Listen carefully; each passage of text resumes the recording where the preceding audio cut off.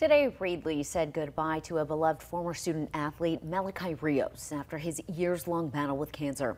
Action News reporter Kate Nemrich joins us live in studio with the touching tributes to the teen during this morning's service. Kate. Vanessa, Malachi was just 18 years old when he passed away earlier this month. But in that time, he made a huge impact on his community and beyond. That was clear by the dozens of people who crowded into Reedley MB Church this morning to honor his memory and share stories they will always cherish. A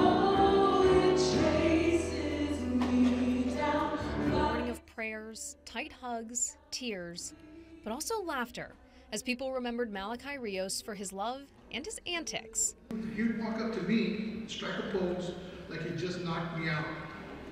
Then he stood over me and ended it with a bird whistle. Malachi's bright smile and kindness continue to shine in their memories. One of his sisters calls him her hero. I thank God for giving me you as my brother. I couldn't have asked for a better role model and source of strength and hope. Mal, as his loved ones called him, was remembered for his love of music, which was highlighted with a recording that played during the celebration of Life Wednesday. We first introduced many to Malachi in December 2022. So we go to the ER, and then they check everything out, and then they say I have to go into emergency surgery. After the Reedley High football player was diagnosed with stage 4 testicular cancer, he battled bravely for months before going into remission in May 2023, but later that summer, the cancer came back.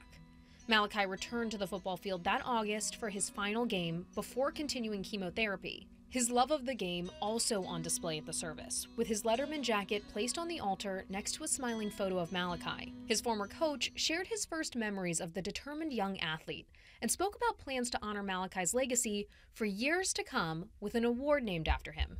Forevermore, the Leadership Award will be called the Malachi Rios Award, and that will give me an opportunity every year to speak and to talk about that young man's journey and the toughness that he showed, the tenacity that he showed, and the leadership that he showed. In April, Malachi went to Mexico for holistic treatments, but they didn't work, and his cancer spread rapidly.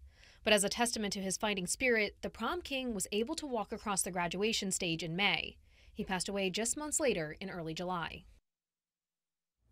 A statement was also read on behalf of Malachi's parents, who said the outpouring of support they've received is a testament to their son's impact. Vanessa?